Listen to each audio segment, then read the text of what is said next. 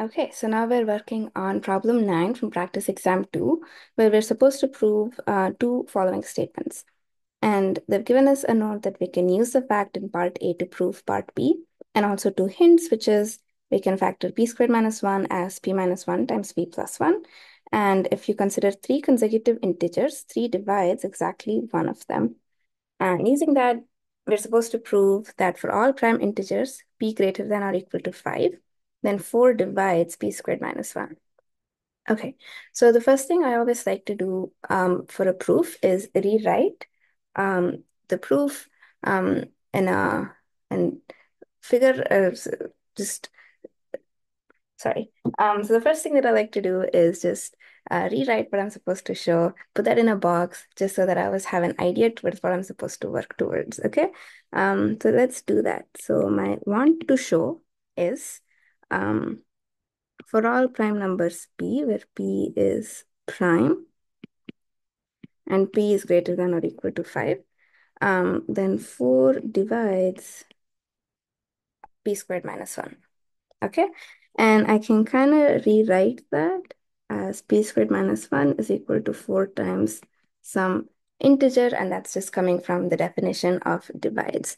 And what I'm going to do is I'm going to put that in a box so that I don't get confused and assume that this is something I know, because this is something we don't know yet. This is something we need to prove.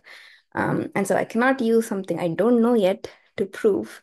Um, so you don't assume what you're supposed to prove. Okay, so that's why it's in a box.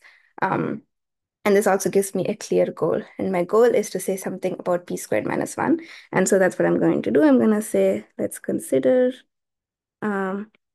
p squared minus 1.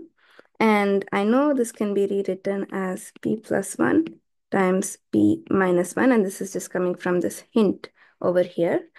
And then we also are given a second hint, which is if I have three consecutive integers, 3 divides exactly one of them. Being able to divide it from 3 is not useful because I need to show that it is divisible by 4.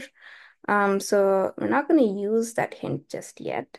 But it does give me an idea. If I have 3 consecutive integers, can I say something about whether it's divisible by 4? Let's see. If I can somehow factor a 2 out of this and a 2 out of this, then I can be able to say that you can factor a 4 out. And I can factor a 2 out of each of them if they're even. Okay, so what do I know about P? P has to be odd because P is prime.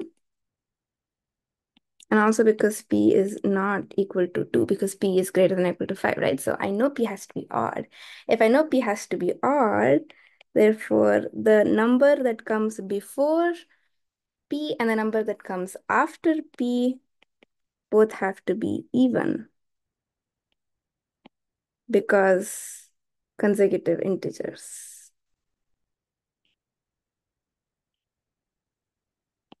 Okay, so then I can rewrite p plus 1 times p minus 1 as 2a times 2b, just because they're even, where a and b are some random, well, they're not random, but we know that they are even integers,